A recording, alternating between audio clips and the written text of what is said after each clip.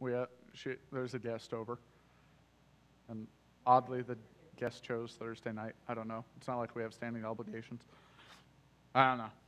All right. Now, if you got your Bible, or something with your Bible on it, as I meander slowly. I meander, not you, Matt. Wouldn't dare say that. If you would be kind enough to lift up your Bible and repeat after me, once it's up there. This is my Bible. I am what it says I am. I have what it says I have. I will do what it says I can do. Today I'll be taught the Word of God. I boldly confess. My mind is alert. And my heart is receptive. I'm about to receive the incorruptible, indestructible, ever-living seed of the Word of God. And I will never be the same. Never, never, never. Never be the same. In Jesus' name. Amen. Oh, I love our church. So tonight we are finishing up what I thought was going to be 2 weeks and has turned into 3, about the attributes of God. And so I am going to recap the first many points that we made, and then we'll get to it. And this might not take long. We'll see what happens. I'm in a metal building, so lightning would ground, so don't you worry about me. The first attribute of God that we talked about is that God is infinite. He is self-existing and He is without origin. There is no mom or dad to God. There is just God. And there is no before God. There's just God. Now, for some people, that breaks their brain. There's a reason I don't think about things like that too much. It gives me a headache. I don't like having a headache. So, it's something that we have to take on faith. That's not a bad thing. The second thing, and my favorite identifier of God as being God is in Exodus 3:14 in the Amplified Classic. He's talking to Moses, and Moses is talking to, so it's the pre-incarnate Christ talking to Moses through the burning bush. We know it's the pre-incarnate Christ because Exodus 3 says that the angel of the Lord showed up. And when it's the angel of the Lord, it's Jesus before he was born. And so in Exodus 3, Moses is talking to the angel, and he says, well, who do I say sent me? You know, it's all well and good. I'll go and I'll talk to the people, but who do I say sent me? And in verse 14, and God said to Moses, I am who I am, and what I am, and I will be what I will be. And he said, you shall say to the Israelites, I am has sent me to you. I love that. It almost feels like God is kind of puffing his chest up. You know who I am? I am. I am who I am, and I am what I am, and I'll be what I'll be. Now, God doesn't have to puff his chest. He is omnipotent, which we're going to get to in a minute. He doesn't have to, but I kind of get that image of God. The second one we talked about is how God is immutable. That's the fancy word for saying he never changes. Hebrews 13:8 says that Jesus Christ is eternally changeless, always the same, yesterday and today and forever. And in James 1:17, we're told that every good and perfect thing is given from above. It comes down from the Father of lights, the creator and sustainer of the heavens, in whom there is no variation, no rising or setting or shadow cast by his turning, for he is perfect and never changes. The third thing is that God is self-sufficient. God has no needs. In John 5:26, Jesus says, for just as the Father has life in himself and is self-existent, even so he has given to the Son to have life in himself and be self-existent. What it means, the way we can think about that is that God doesn't need us. We desperately need God, but God doesn't need us. And some people think that sounds cold. But that shows the truth that God doesn't need us. He wants us. He has a desire for us. He has a passion for us, which is so much better than a need. These next three are what we call the omni statements, because omni means all. The first one is that God is omnipotent, means he is all powerful. If you can imagine it, God can do it. Ephesians 3:20 even says that he is able to do infinitely and abundantly above anything that we could ever ask or think. There is nothing that's too hard for God. But keeping that in balance, because people say, well, if God's all powerful, why didn't he do this for me? To which the response is, did you let him? Our unbelief can limit God. God loves us enough, and we're going to get to God's love in a bit. God loves us enough to stay in the box that we put him in our lives. If there's a hurt or a habit or a hang-up that we hold and we treasure and we have put part of our identity around, God wants to heal it and restore it. But he won't if you don't let him. Because as I like to say, and I've said it before, I'll say it again, I stole this from my dad. I think he stole it from someone else, but I don't know who he stole it from.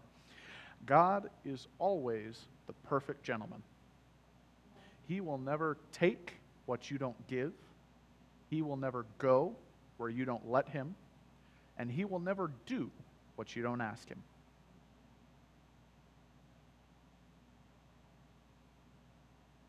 The next point is that God is omniscient.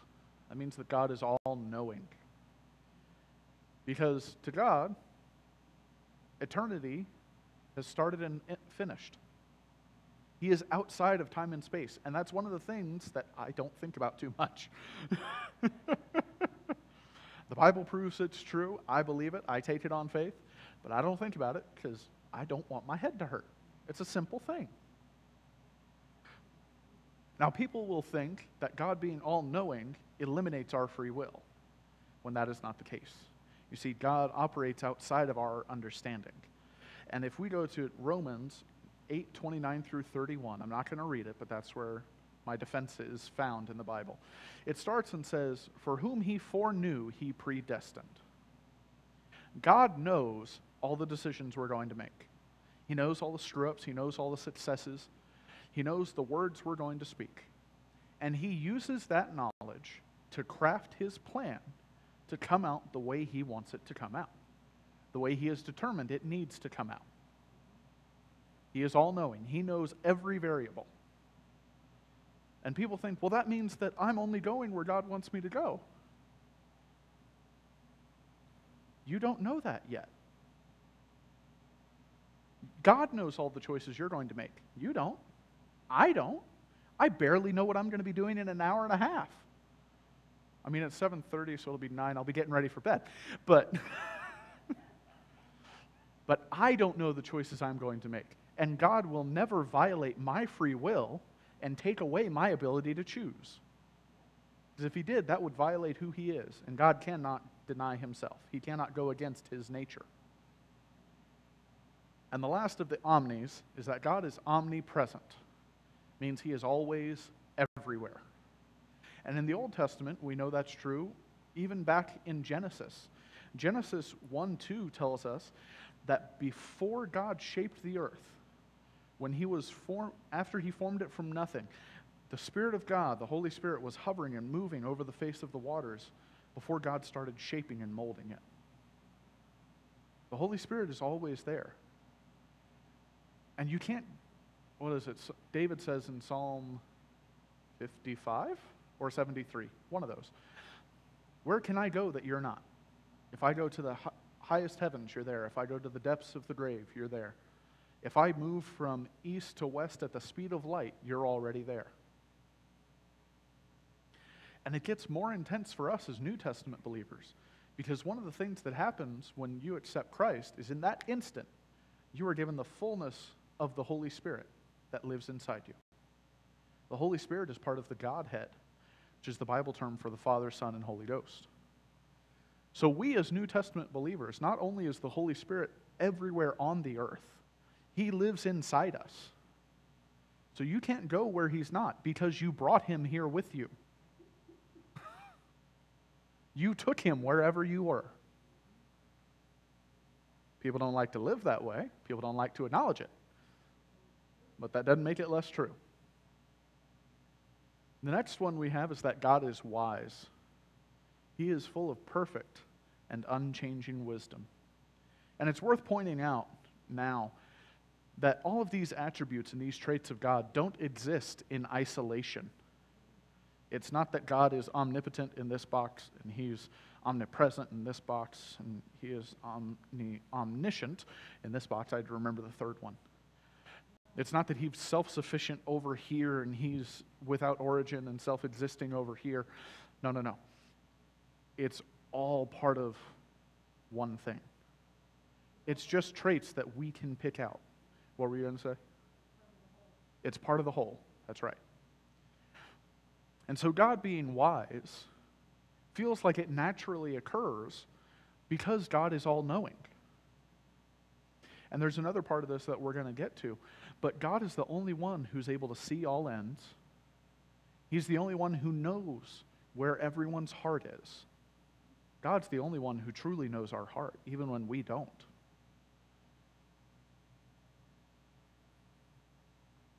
The next one I have is that God is faithful. He is infinitely and unchangingly true. 2 Timothy 2:13 says, if we are faithless, do not believe, and are untrue to him, he remains true, faithful to his word and his righteous character, for he cannot deny himself.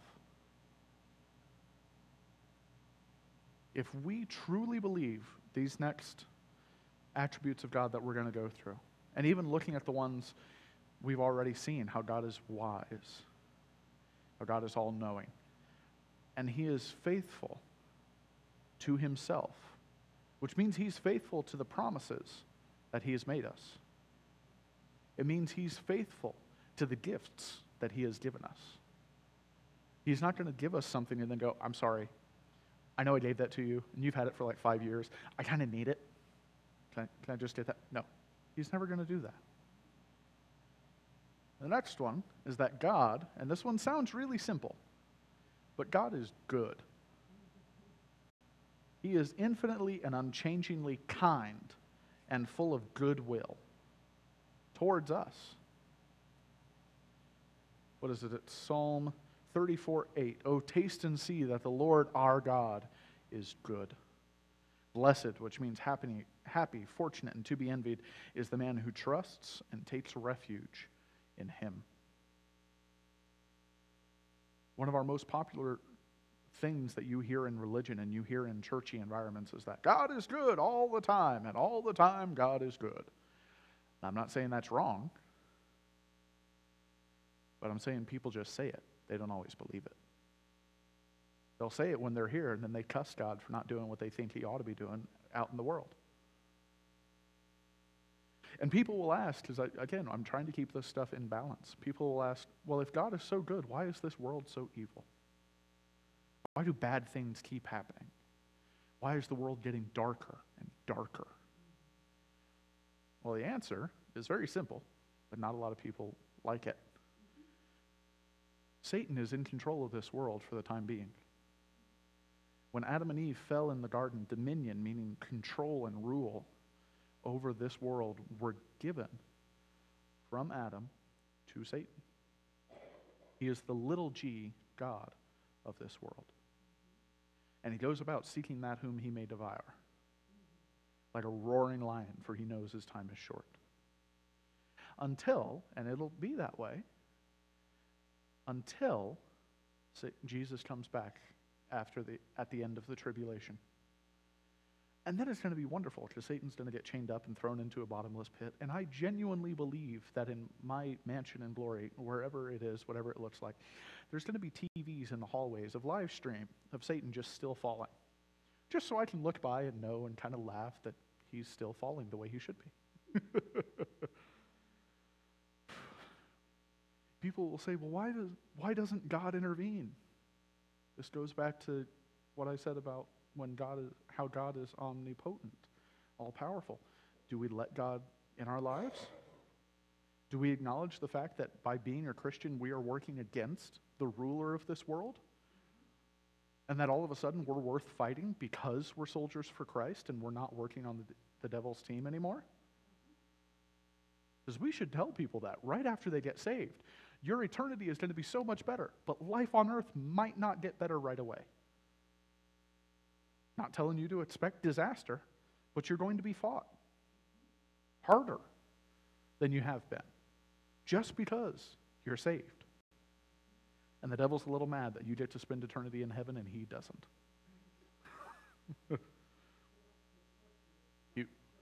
Yes, he does.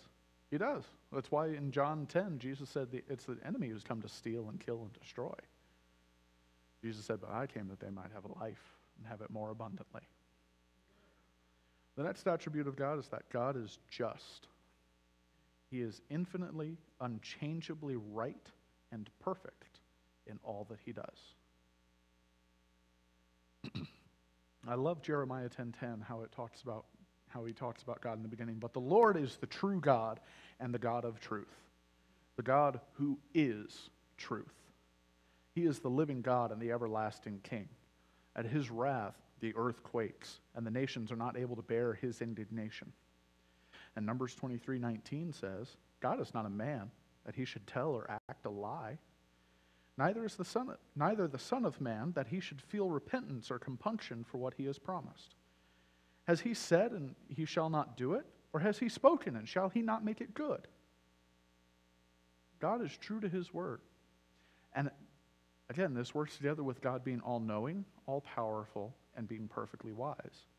God knows what justice is. Now, he tells us that justice in the Old Testament, and James talks about it in the New Testament as true religion, is taking care of those who can't take care of themselves, the orphans and the widows. Live humbly, walk in love and mercy. That's what justice looks like to us. That's what God has told us about it. But God's the only one who's qualified to say what is and is not just. He is the only just judge. And at the end of time, for the people who haven't accepted Christ, who are guilty of the sin of unbelief, God has to judge them because they're not covered by the blood of Jesus. The next one we have is that God is merciful. He is infinitely, unchangeably compassionate and kind.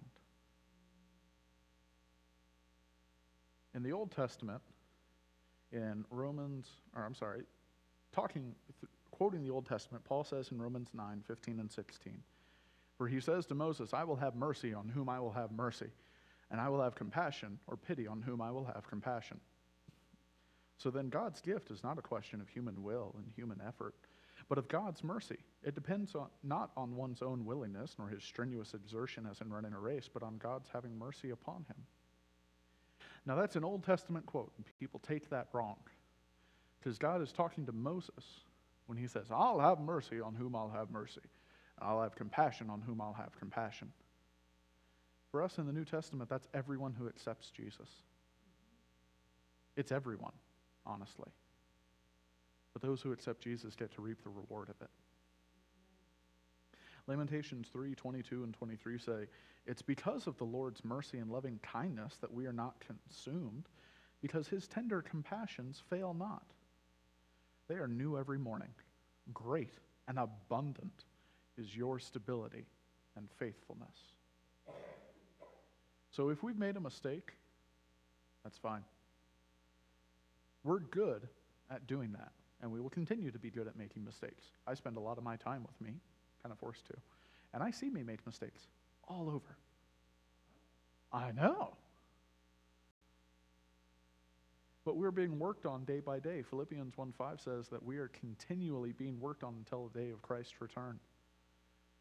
Until we go to be with Jesus or until he comes back to get us, God is working on us and perfecting us. Sometimes we think that God's too long in bringing his plan to fruition. Yes?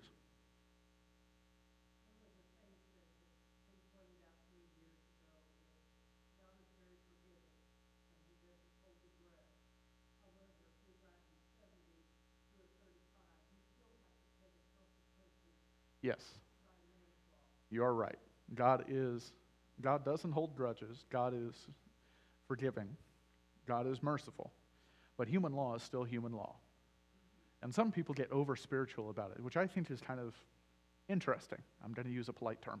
And so if they're driving 70 through a 50 and they get pulled over, they think, well, God's trying to teach me a lesson. No, the cop caught you. You were speeding. Sometimes it's not that complicated. Maybe God is trying to teach you a lesson. Don't speed. I mean, there's not a big to-do about it. Oh, is that what it is? Okay. But sometimes we think God's taking too long in bringing his plan to fruition, but it's because of his mercy. 2 Peter 3:9 says, the Lord does not delay and is not tardy or slow about what he promises, according to some people's conception of slowness, but he is long-suffering, meaning extraordinarily patient toward you and me, not desiring that any should perish, but that all should turn to repentance. And God isn't just merciful in the Bible. God is faithful. He's merciful all of the time. And so it is with this next one. God is gracious, meaning he is infinitely and unchangeably inclined to spare the guilty. Now, it's one of my favorite things about God, and my favorite example of it is in the book of Jonah. If you go to Jonah chapter 4, verse 2. Now, this sounds really good if you take it out of context, but I think, this is my sense of humor, I think it's really funny if you imagine how Jonah says it, the way that Jonah says it. Because God just saved Nineveh, this city of 120,000 people that's in modern-day Iran, through Jonah, who did not want to go to Nineveh. He tried going to Tarshish, which is the exact opposite direction. And God said, I'm sorry, I can't force you to do this, but I'm going to nudge you the way I want you to go. And caused a hurricane on the sea until Jonah went, yeah, I probably should, get off the boat and go the way I'm supposed to go. And God knew that Jonah was going to do that, so he arranged transport for Jonah via a giant fish. That's what it says. Via a giant fish that swallowed Jonah and spat Jonah out on the shore in front of the city walls of Nineveh, which worked wonderfully for Jonah because Nineveh worshipped fish and the ocean. So what is basically a giant version of Nineveh's prophet spat out this guy who's telling them, you're wrong! Follow God. God knows what he's doing, and he's got a sense of humor. I love it. But here at the end of it, after God has saved the city of Nineveh, Jonah is sitting there, and it says, he prayed to the Lord, and he said, I pray you, O Lord, is not this just what I said when I was still in my country?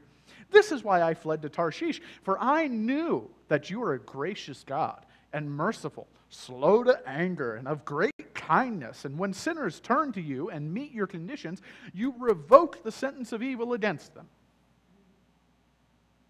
Now, God is immutable. He never changes. That's still true. The reason Jonah was mad is because he didn't like Nineveh. He still wanted Nineveh to be destroyed after God was gracious and merciful to them.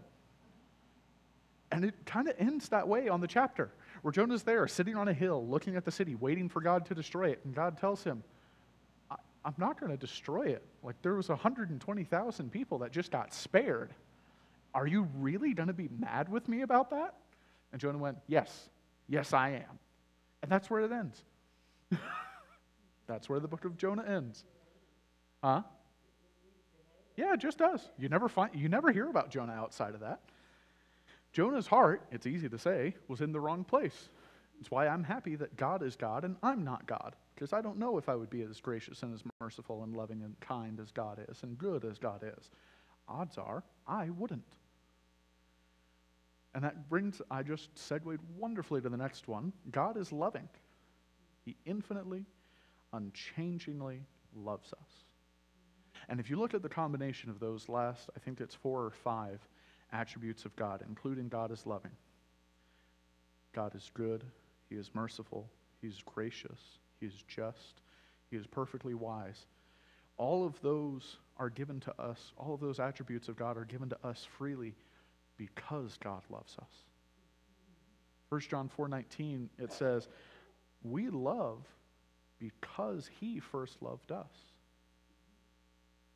this Bible, if you haven't read it front to back, it's got some wonderful stories and wonderful lessons. But this is God's love letter to us.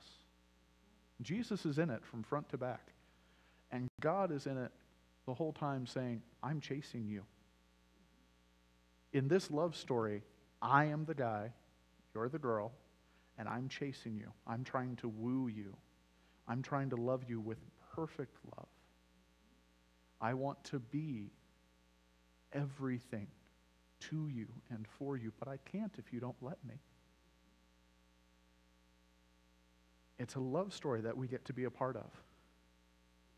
In every way that God is infinite and God is omni, in every one of the 5,400 or 7,700 promises in the Bible, depending on which count you go with, they are all answered yes and amen through Jesus Christ because God loves us. He doesn't just love humanity as a whole. He loves humans. He loves us individually, intimately, personally, with the kind of love that we could never hope to mirror.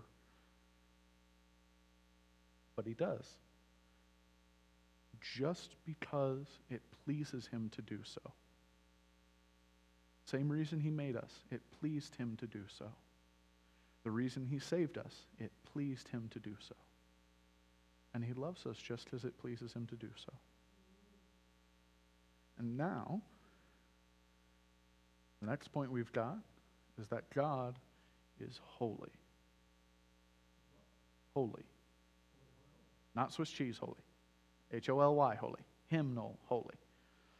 It means he is infinitely and unchangeably perfect.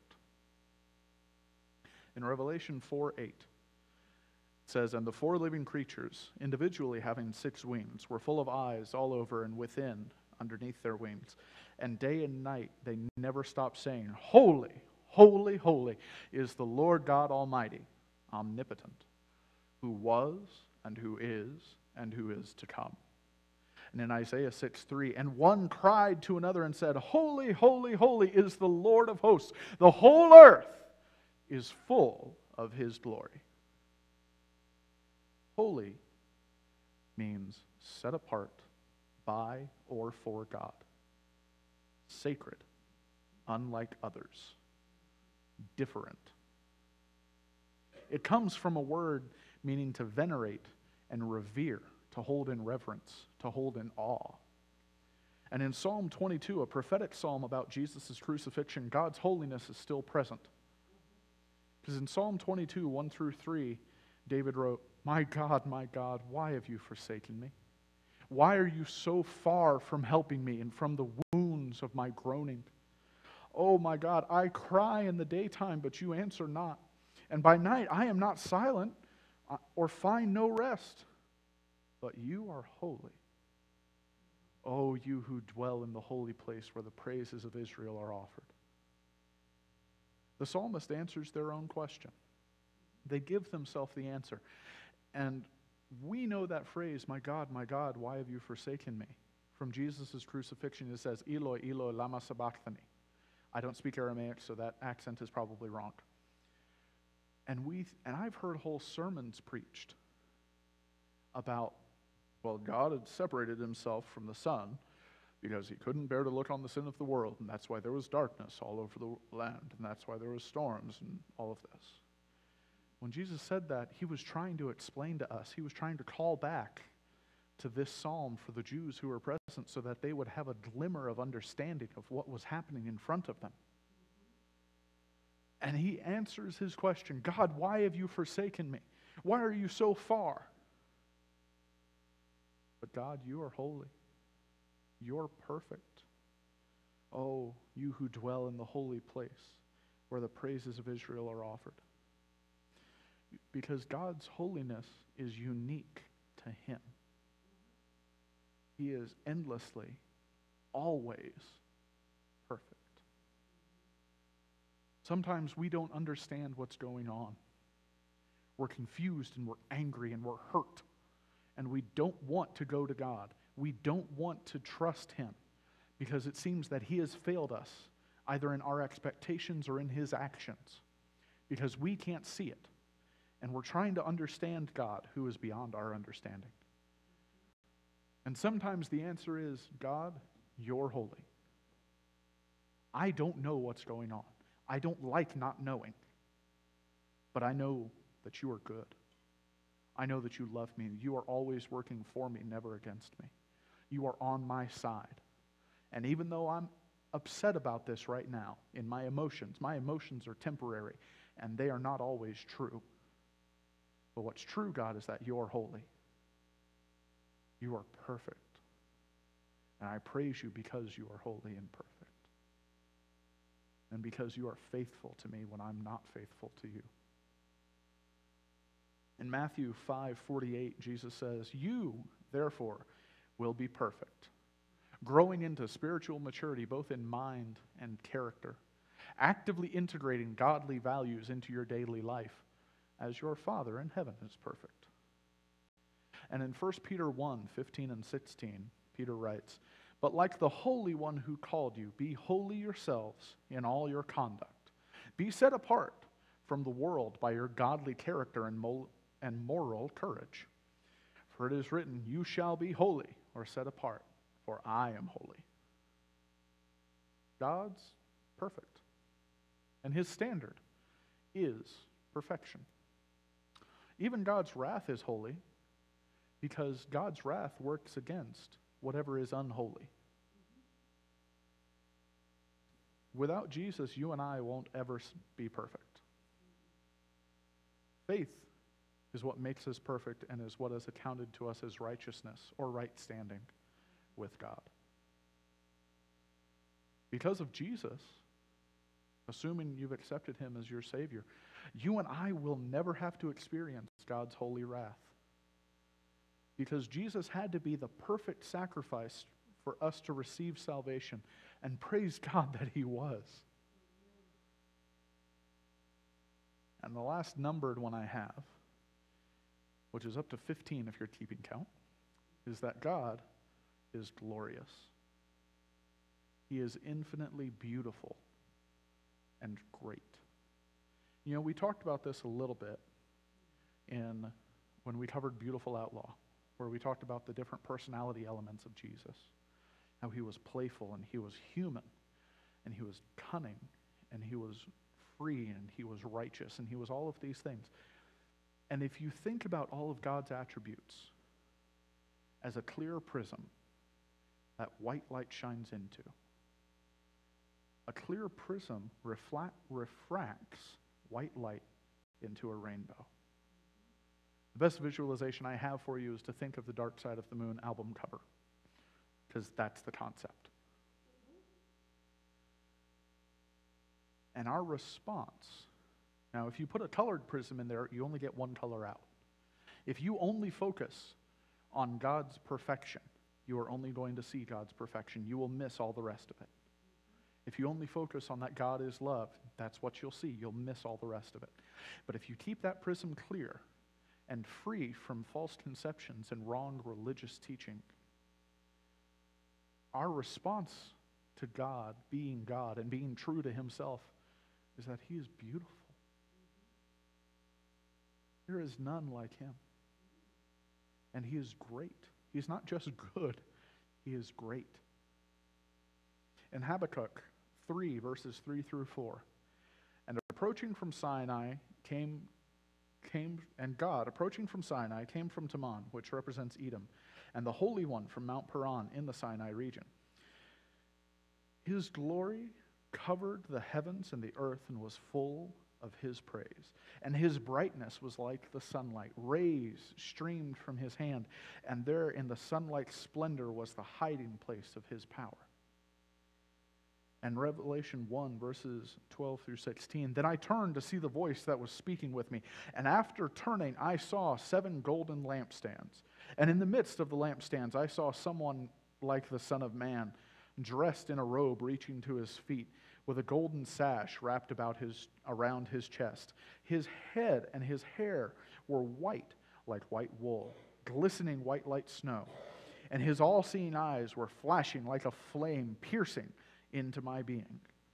His feet were like burnished white-hot bronze, refined in a furnace, and his voice was powerful, like the sound of many waters. In his right hand he held 7 stars, and from his mouth came a sharp, two-edged sword of judgment. And his face, reflecting his majesty and the Shekinah glory, was like the sun shining in all of its power at midday. Revelation 4:11 says, "Worthy are you, our Lord and God, to receive the glory and the honor and the dominion, for you created all things. And by your will they were brought into being and were created." When we see God for who he is, when we encounter him in his full majesty and authority, it is beautiful.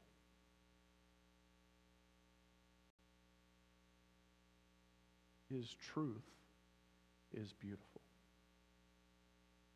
And his truth, that bright light, sometimes people run from it because it scares them. That in that light there is no hiding.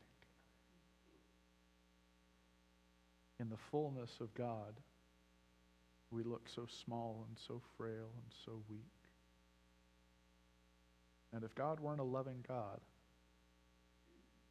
if God were a cruel and unkind God, we wouldn't stand a chance. But praise God that he is not that. That he is all of these attributes we've talked about. That he is self-existing. He is unchanging. He is self-sufficient. He is all-powerful, all-present, and all-knowing. Wise, just, good, gracious, merciful, loving, and holy. And all of them working on our behalf. All of them working in us and through us and for us. I'm not going to read them, but another good set of scriptures to read is Revelation 5:11 through 14. Where in verse 12, I'll read verse 12.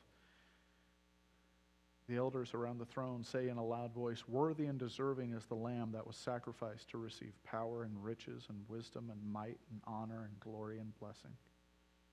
In the second half of verse 13, "To him who sits on the throne and to the Lamb, Christ, be blessing and honor and glory and dominion forever and ever." And in Acts 9:3, as he approached Damascus, and suddenly a light from heaven flashed around him, displaying the glory and majesty of Christ. God's glory is that brilliant and blinding light that Saul encountered on the Damascus road. A light so bright that even in the middle of the day, it blinded him. And there are a few other things to know before we go.